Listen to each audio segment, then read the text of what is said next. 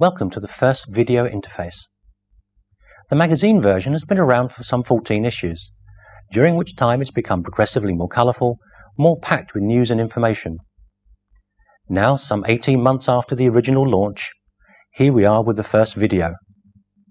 In this first edition, you will have the opportunity to see and hear items not only about current news, but also about future developments and products, many of which are not yet on the market in the UK.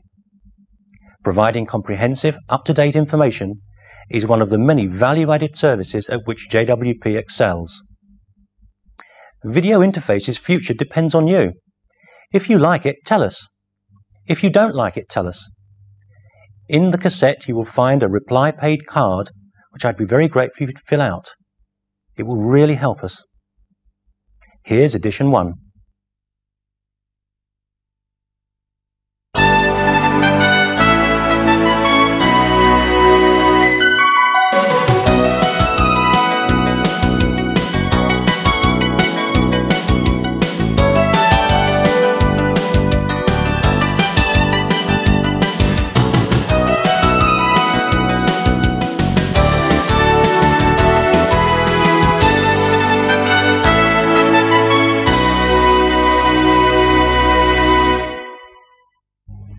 Welcome to edition 1 of Video Interface. Right up front, here's what we think may be a helpful idea. Stand by to hit the pause button, because we're going to put on a 2-second caption with an index of the rest of the tape. All timings are taken from now. Coming up, we have Michael Rodd investigating multimedia for us. We have a first look at the Hewlett-Packard Deskjet Portable, the only one in the country currently and not released across Europe until February of 1993. We also have a couple of interviews. David Godwin, General Manager of WordPerfect in the UK, will be here to talk to us a little later. But right now we have with us Jeremy Brown of Symantec. Welcome, Jeremy. Thank you. Delighted to be here. Jeremy, Symantec is a small company selling nice little utility programs, antivirus, software, and so on, right? I think we're rather more than just a utility company. If I can give you some idea of the pedigree of the company, we're a $200 million US company. $200 million posted last March. We have over 900 employees in 35 locations across the world. We have 8 international offices in Australia and Brazil, Canada, France, Germany, Holland, Italy, and of course here in the UK. We have over 35 products translated into 11 languages, so I think we're rather more than just a small utilities company. There's no doubt that we're best known for our Norton products, our Peter Norton products, and I guess that does take up the larger share of our revenues. But we're involved in many other areas of software, and broadly speaking, the company is involved in 4 areas of software: productivity applications, in system utilities, of course, with the Peter Norton products, in languages and development tools, and in client server. We have the first 2 covered pretty healthily already with our Q&A product and our timeline products in database and project management on the productivity applications. We have system utilities pretty well covered with, as you mentioned, with antivirus products, our world-beating Peter Norton Utilities product, and the Norton Desktop for Windows. And on the development tools and languages side, we're the de facto standard on Macintosh platform with the Think Technologies products. And recent acquisition of the Zortec product line brought us C++ for Windows, DOS, and OS2. We're currently not yet in the client server market, but this is our firm intention. So I think I have to refute your earlier comment that we're just a utilities company. I rather expected you to disagree, I must say that, and I do stand corrected. But let me put this to you. You have products for DOS, for Windows and for Macintosh, but clearly out there's Unix, there's NT coming along, and the horizon, shall we say, looks pink at the moment. Don't you feel that perhaps to properly address the corporate marketplace, you need to widen the number of platforms that your products cover? Well, of course, we are constantly looking at new operating systems and new environments for our products. We're currently heavily into Macintosh, DOS, Windows, and OS2. But you're right, there's Unix out there, there's obviously NT coming along, and you referred to Pink, the Intelligent project. All of those things are of interest to us. And I think the exciting thing as far as Symantec is concerned is that as well as having products on the major platforms at the moment, we're putting a lot of time and effort into a project which we call Bedrock. Bedrock is effectively a selection of reusable software components which are hardware independent. And the idea is that we will build our products over time using this Bedrock technology, which will mean that de facto, when we are putting together a product such as Q&A, for example, using the Bedrock technology, that we are automatically developing our products for all the major operating systems. At the moment, Bedrock is available for our development work on Macintosh, DOS, and OS2. We're developing actively for NT.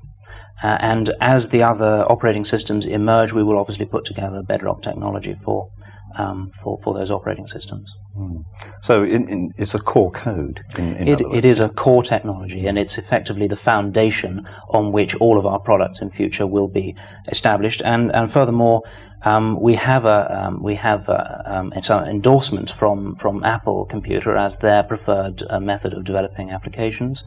And indeed, we hope to make Bedrock available to other software developers, so that as they are developing a product for one particular operating system, they're not wasting their effort in terms of providing it on other platforms as well. Does this mean that we should see almost simultaneous releases then of a new product across different platforms in future? That's very much the intention.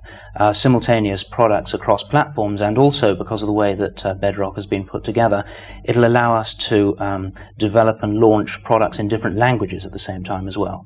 So the plan ultimately is to be able to do simultaneous launch of products across platforms and languages. Okay, let me tackle you on one other thing. You've had some criticism recently about support. I'm sure that a few people maybe watching this video will have had a few stories to tell. You recently moved support totally out to Holland. Could you comment on how that transition is going? Well, I think it would be completely wrong to say that we haven't had our teething problems with the move to the European support strategy. They've been mainly based on technological problems we've had with lease lines to our headquarters in Leiden. And in fact, our move in the next couple of weeks to new premises in Maidenhead will make a significant difference to the technology that's involved in getting local calls routed through to our headquarters in Leiden. We think that our strategy is the right one, and I believe that we've ironed out most of the problems that users have discovered and told us about. Basically, our support approach is to have a group of multilingual support specialists in our headquarters in Leiden, and for each of the countries around Europe to have local country numbers that are hooked straight through leased lines to our headquarters in Leiden, where the number of people that we can have at the end of the phones will handle both peaks and troughs in demand for support. Thank you for coming in and sparing us some time. Thank you. Darren Smithson went recently to the interactive and multimedia event Time 92. This is the report he brought back with him. When I visited last year's show, it proved to be one of the most memorable events of the year, mostly because the multimedia industry finally appeared to be getting its act together. I expected good things therefore from Time 92, but unfortunately the show was very disappointing. There were two major reasons for this. First, the lineup of exhibitors was generally poor. The second reason, and this is true of the multimedia industry as a whole, is that most of the developers have failed to understand that they need to move away now from the gee-whiz demonstrations and begin to show the corporate business world some practical benefits from multimedia. Having said that, there were a few encouraging signs. Some of the developers were talking about applications in the pipeline, and some even had beta versions on show. However, without doubt, the best effort came from Toshiba, who unveiled their new multimedia workstation, the T6400DXC, complete with some of the applications currently available. What is of particular note here is that Toshiba took the time to explain the benefits of having a multimedia unit that is fully portable. With the T6400DXC, for example, a user carries the unit with him, which he just has to plug in to begin. There are no lengthy configurations required once on site, and no hoping that the location has all the equipment needed in the first place. The savings in time on just these 2 points alone give weight to Toshiba's argument that the portable solution is invaluable. If only many of the other multimedia developers would follow Toshiba's lead. Perhaps the real problem with the entire concept of multimedia is that there are so many different definitions and claims as to what it is and what it can be, the end result is people simply get confused. Having found Time 92 so disappointing, therefore, we asked Michael Rod to investigate multimedia, to find out where the business benefits might be, and in particular to look at Toshiba's contribution to this new art and science. It's clear that one of the buzzes of the moment is multimedia, but I wonder how many potential users of this powerful technology still regard it as an IT solution that is in reality looking for a problem. Now, in many ways, that's an understandable point of view, because much of the excitement that's been generated around multimedia up to now has been about the technical achievement of marrying sound and pictures, in some cases live pictures, into the digital world of computer text, graphics, and processing, all within the environment of a desktop PC. Now, of course, that achievement is indeed substantial, and engineers have got every right to be proud of it. But to potential business users, all that matters not a jot if it has no practical business application. Take a look at this. What we've got here is a very early piece of multimedia which was put together to test the concept of marrying moving images, graphics, broadcast approach, and to see if it was of any potential value to the business community. This is actually an exercise which allows people to test their assertiveness. How do they behave in front of other people? And using menus like this, it calls on standard graphics to set the scene, and then when it's established the basis from which it will work, this system is able to present 6 separate exercises and examples which the user, and it can be an individual or a group, can select with the mouse and the cursor. Let's choose this one, which is an exercise clearly which has got something to do with the business meeting. Here it comes. By the way, Pam, I want to leave item 1 till the end because I don't think it's very important. So let's move on to item 2, shall we? Item 1's my subject. I've spent a week researching it. You can't just dismiss it like that. What would you do? So, sound and pictures set the example. Now, the system uses computer text and television graphics to challenge us to respond. Again, the cursor can be shifted around until we select the particular example that we're interested in. Let's suggest that our response would be number 2. The system records that and immediately invites us to move on to try another example. But let's, for the purposes of this demonstration, draw your attention to this little icon down here, Profile. At any time, a user can check what sort of assertiveness profile the system is giving us. Well, on that single example, we've been rated aggressive. Not very good news. But you see, down here is an invitation to use the system to check what aggressive means. Layers of opportunity, variety of examples, flexibility of approach. When one business organization saw that, they immediately began to appreciate the benefits that multimedia could bring to sales presentations, to corporate meetings, to financial consultations, to product presentations, all over and above the clear opportunities that it presented in training and education. Multimedia became a fundamental part of long-term planning for the future. And don't forget, all of what you've just seen has been achieved within a standard PC. Well, standard-ish, to be honest, because there are a couple of extra boards in here to cope with digital sound and digital pictures. But this sort of application has become comparatively simple.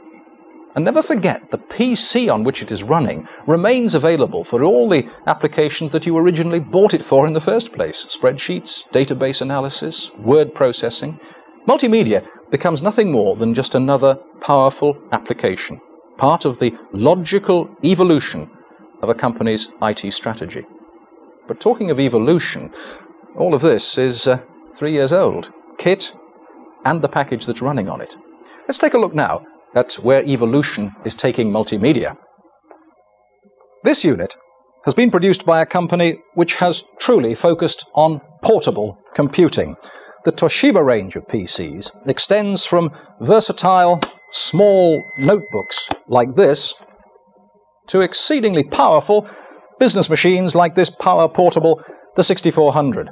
Now this unit is fitted in its lid with a high-resolution thin-film transistor screen, and we've linked it up to a conventional television monitor so that you can make a direct comparison between the quality of the two pictures.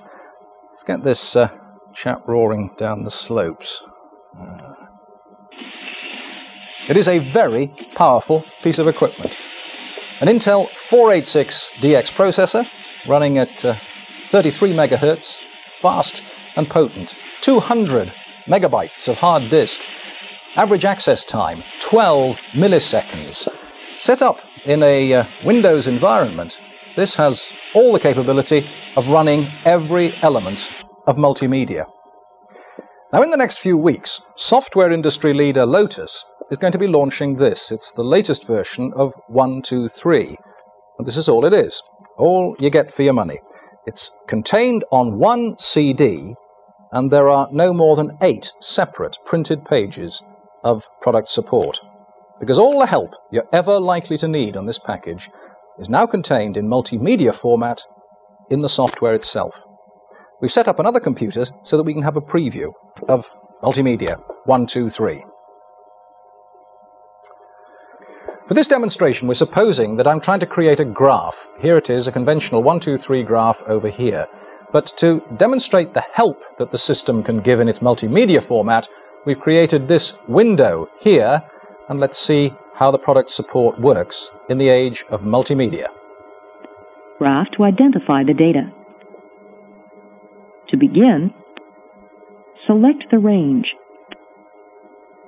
Select data so that the first column contains labels for the x-axis. Select up to 6 other columns that contain the data to be graphed. By default, 123 plots each column you select as a line. After selecting the range, choose Graph New. Specify a name. Select OK.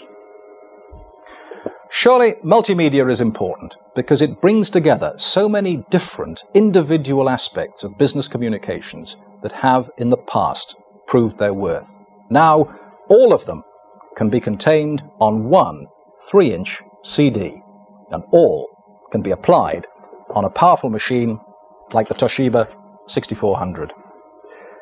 JWP is already making arrangements to configure these powerful machines so that they can cost-effectively deliver multimedia applications that suit you.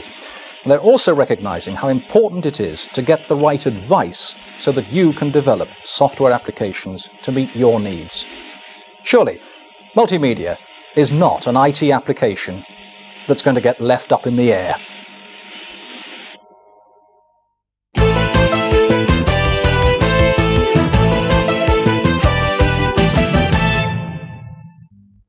It's time to look at a few highlights from the many microcomputer industry news items that are around at the moment.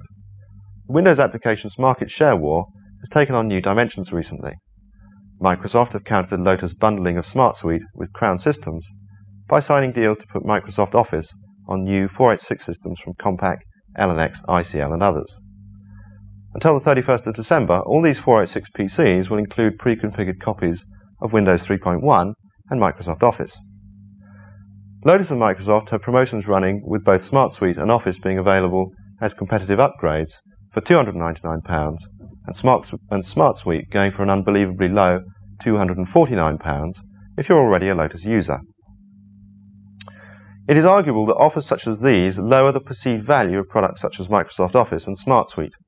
As a reseller, JWP would prefer to see the end of such promotions, and indeed, many of our corporate customers have objected to having to pay to have software deconfigured from bundled systems.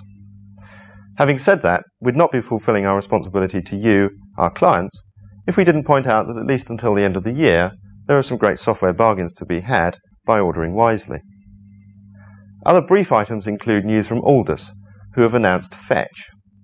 Fetch enables users on a Macintosh system to browse through and locate files containing images, animations and sound, thus neatly eliminating the problem of scrolling through text-only file names to locate a multimedia file. Ventura Software have just started shipping Ventura Publisher version 4.1 for Windows. Ventura Scan and Ventura Separator are now included, giving the software complete pre-press capability. Microsoft have just announced their long-awaited database application. It's now called Access, although we've been talking about it for some time as Cirrus. JWP will have evaluation copies in their library very soon for you to try out. Twain is a word you may hear more of. Twain-compliant software packages have the ability to call each other from within an application. For example, if you're using Corel Draw and you decide you need a different picture, a new menu item, Acquire, allows you to launch, say, an HP scanning package to scan the graphic. On closing the scanning application, the picture is automatically dropped into your original application, into the item you were creating, and in the correct format.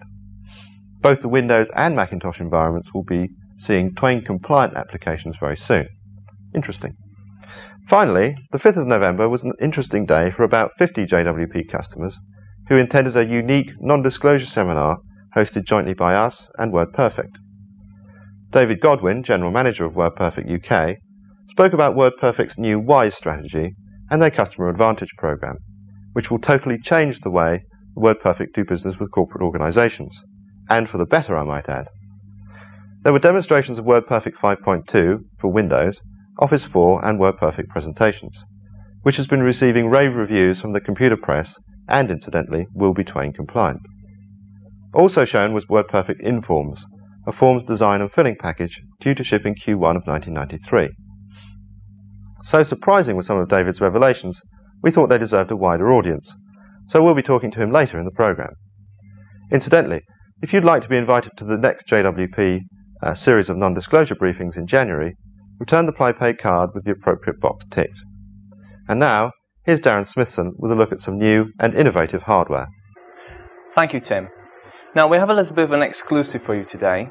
There can't be many people out there who fail to realise that Hewlett Packard have launched a new series of LaserJet printers, the LaserJet 4 series. The thing about these printers is that Hewlett Packard are claiming they're actually part of a new generation of printer technology. So with us today we have Nikki Yao, the printer program manager at Hewlett Packard. Nikki, why are HP making these claims about the new printers? Okay, the LaserJet 4 has some key improvements over the LaserJet 3, which it's replacing. You can see here, from an aesthetics point of view, the design of the LaserJet 4, but we also have a much smaller footprint on the machine, and the display is much easier to read. Okay. But really the key benefits are in the area of things like the print quality, the paper handling, use in mixed environment, and the big speed improvements. Okay, let's take that from the top. The printer quality, why is it better? Well, we've got a little demonstration here because I really think that seeing is believing with this printer. I press the button here.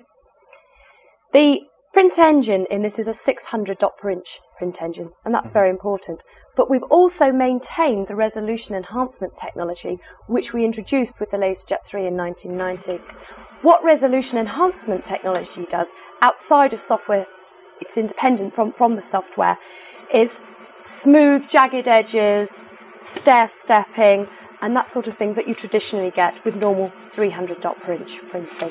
So the actual output that you get, people say, is looks somewhere between 800 and 1,000 dots per inch. Okay, you've got the 600 dpi printing.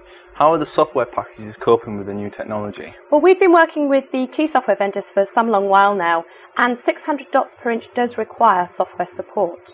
We will have shipping in the box. We have today the Lotus 123 drivers and also the WordPerfect 5.1 drivers. We now have the Windows 3.1 drivers available for 600 dpi support, and imminently we'll be releasing the Windows 3 drivers. The key difference you really see in graphics, and as I said, seeing is believing. So again, if I just show you here, we have both 300 and 600 dots per inch, and really the seeing is believing. Okay, so that's the print quality aspect dealt with. Now, you mentioned speed differential. Just what is the speed differential between the 4 and the 3?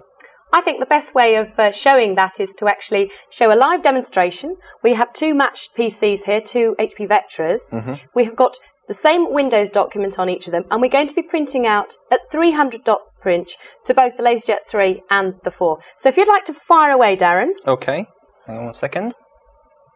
We will get this going. Now the LaserJet 4 will print up to 5 times faster when you're comparing 300 dots per inch with 300 dots per inch on the LaserJet 3. When you're talking 600 dots per inch on the LaserJet 4, you have to remember that that's actually 4 times the amount of data compared with 300 dpi. And in fact, that will print at the same time as 300 dpi on the LaserJet 3, or maybe even a little bit faster. Okay, so the LaserJet 4 can handle 4 times the data at the same speed as the LaserJet 3. How can it do that? Well, we've done a number of things. They're both based on 8 page per minute engines. But with the LaserJet 4, we've moved to a RISC-based processor. What this means is that graphics, which often so heavy and slow to print, are actually formatted and therefore print much quicker. As well as that, we have in fact enhanced the printer language, the PCL5 printer language. We've made a number of tweaks, if you like, in terms of some more data compression. We have also improved the vector graphics capability, the GL2 portion of it, and we've also got some very clever memory management going on. Okay, so I mean, obviously the LaserJet 4 printed a lot quicker than the LaserJet 3, so I'm convinced of that. Now the third aspect was the paper handling. The key improvement that we've made in terms of the paper handling is that the LaserJet 4 is as standard a dual bin machine. It's got 2 input trays. We have a 100-sheet multi-purpose tray here, which can be adjusted to take envelopes, and we have a second 250-sheet drawer. Nice little thing here is a fuel gauge. Shows you how much paper that you've actually got remaining in the printer. We can also add as an option a third 500-sheet bin that again sits underneath, and a fourth input source is a 75 envelope powered feeder. The model we actually have here is the LaserJet 4M, and this is specifically the Mac and mixed environment product. This product builds on the 4 in that it has a local talk interface built in, and it has PostScript and extra memory. The good news here is that when you've added PostScript, you will get automatic switching between the 2 languages. In terms of the interfacing, we have the serial and the parallel and a third modular interface. As I've said, in the LaserJet 4M, that is in fact already pre-configured with a local talk interface. But of course, in the normal 4, you can add any of the range of Jet Direct cards, the networking cards from HP, and also third-party connectivity cards. I'm sure that before I heard someone mention the word Bitronics when talking about the LaserJet 4. Could you please explain what that is? Okay, I'm glad you picked me up on that one. Bitronics is a new specification of parallel port that Hewlett-Packard has developed jointly with Microsoft. And what this enables is, for the first time, 2-way communication between the PC and the printer. What we're aiming to get is, from within software packages, real meaningful status feedback messages, rather than just printer offline, things like toner low, door open, that sort of thing. The first application to take advantage of this Bitronics capability is HP Explorer. This actually ships in the LaserJet box. What this enables the user to do is access the remote control panel of the printer actually from the screen. So what it means is, for people who today have to play around, perhaps they have older versions of software or whatever, they have to play around to change number of copies, indeed they may have to change resolution or whatever, they can now do that from the screen. They don't have to go and play with the printer. Okay, so you've explained the differences between the LaserJet 4 and the LaserJet 3, but you did also promise to show us the Deskjet Portable, and I'm not letting you go out the door until you have shown us it. And I thought I'd got away with just talking about the laser printers. No, no such luck. You're in luck, Darren. We've actually got one here. This is the Deskjet Portable. And now I suppose you want to see it printing. Yes, please. All we're doing here today is showing you a sneak preview of this product, because it's not actually going to be officially available until February of next year.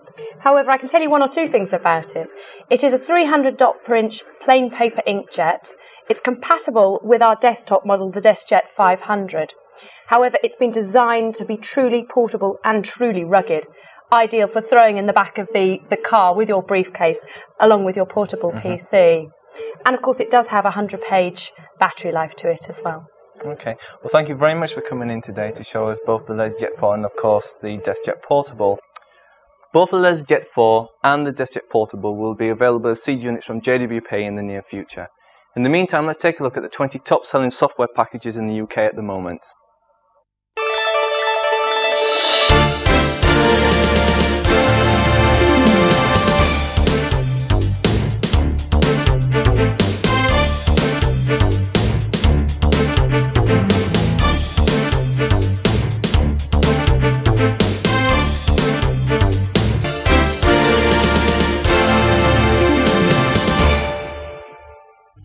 With me now is David Godwin, General Manager of WordPerfect UK. Hello, David. Hi.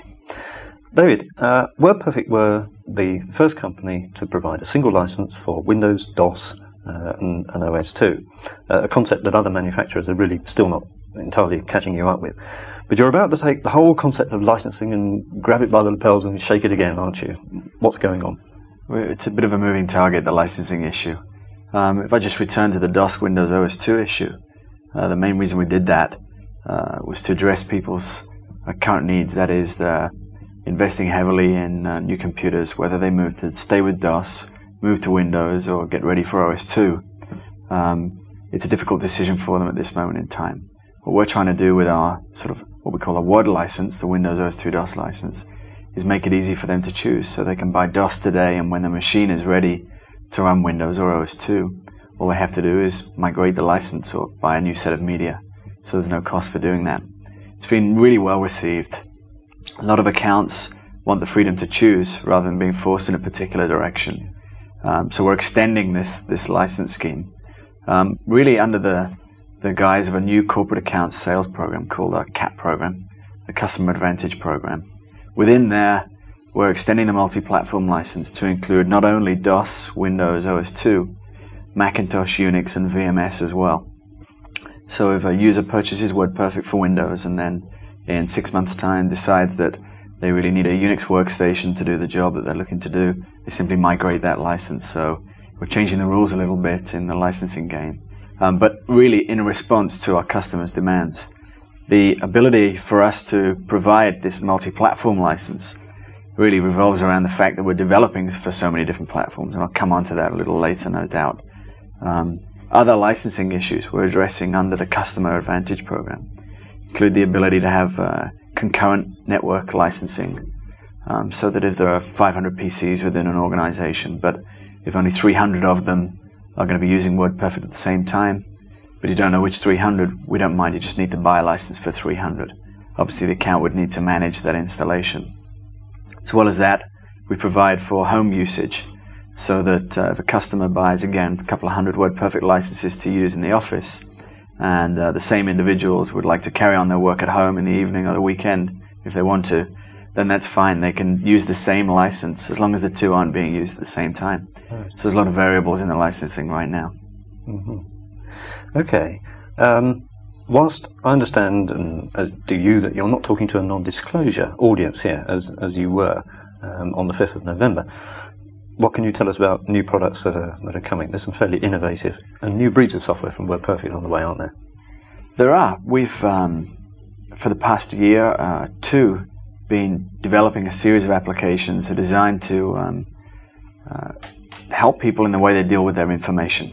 We have a new strategy, the WordPerfect Information Systems Environment, or the WISE strategy for short. The key elements within there is the information sharing. And so our strategy and our new applications are built around this. It's a framework for our development and for the positioning of the new applications we're going to have. So we split this into three nice sections. We have information processing, information sharing, and then information presentation. Now within the first category, we're placing our editing tools, WordPerfect, WordPerfect Works, and LetterPerfect to start with. Within that category, though, we're making sure that we're increasing greatly the functionality into which we build into WordPerfect. So for example, there's a lot of debate right now that most word processors do just about everything anybody would ever want for them. Well, we still believe that there's a great deal more functionality can be built in. But as well as that, the challenge is to make sure that we make it even easier to use than it ever has been. So we're working hard in these areas. We're working hard to improve the integration that WordPerfect has, not only with our own applications, but with other leading applications. So we integrate well with other leading spreadsheet applications, integrate well with databases. So we'll be able to, from within inside WordPerfect, we'll be able to make calls out to popular databases like Paradox and DBase, support for SQL as well. And further than that, we're developing a series of APIs that we'll make freely available to not only commercial developers but in-house corporate development teams, so that they can very easily get their applications to integrate well with WordPerfect. So there's new versions of WordPerfect on the way. 5.2 for Windows is very close now. And in there we've added in a great deal more functionality, improved the usability, And that's a year after the original upgrade, the original release of WordPerfect for Windows. Other key new applications that perhaps will surprise a few people and show people more that were more than just WordPerfect include WordPerfect Office. Now, Office is been around for a couple of years in different forms, and traditionally it's been based as a mail product. What we're doing with Office 4 to ship in the first quarter of next year is change the standards a little bit and call it electronic messaging. It's what we like to call real-world groupware that people can use today. So we're talking about electronic mail, group scheduling, and calendaring. Integrated into that, we're working with electronic forms. We have a product called WordPerfect Informs. And the forms, they can be printed, but the basis and the emphasis is along distributing these forms electronically around the network using the password and signature facilities that are in there to ensure that the forms are moving in the right way around the organization, introducing the concept of workflow. Our messaging product changes the rules on the competition a little in the fact that right now mail, calendaring, and scheduling products are 3 separate applications. With Office 4, they become one integrated application, making it easier and more natural for people to work as a group. So that's our sharing category. To add to that, all our applications will be mail-enabled. We're providing for support for both Vim and MAPI-based messaging systems. The third portion of our Y strategy was information presentation. And there we've released today, in fact, WordPerfect presentations for DOS, leading-edge presentation graphics, getting some great reviews from the press, and really is incorporating multimedia technology, helping people present their ideas better than they have ever before. We're producing that for Windows and OS 2 as well. As well as that, we're working on some viewing tools that effectively act like a runtime version of WordPerfect. So that, again, if users don't have access to the full WordPerfect system, but they need to read, view, print WordPerfect documents, they can do that through the WordPerfect viewing tools. So there's a lot of development work going on. So correct me if I'm wrong, but the word processor still remains the core as far as you're concerned, but it's going to become something from which you can reach out and grab all these other elements. Exactly right. You're exactly right. We see the document as the central point where information is going to flow. It started off as word processing, and over the last couple of years or so with graphics and tables, so it became document processing. The next stage in our eyes is information processing, the document being the central focus of where information is dealt with and then combined together and produced from there. You always had a very good, excellent reputation for customer support, but perhaps your people are going to be spread a little bit too thinly with all this new stuff coming out. Well, not at all. We're certainly recruiting heavily for more support people. Of our 180-odd people in the UK office, 75 of them work in customer support. That's a real commitment. And with that in mind, we're planning and we're recruiting right now to put systems engineers in the field so that we can provide better on-site support services. We're working on certification programs for consultants so that they too can become well qualified and skilled in our Office products and our Forms products so that they too can provide support in the field.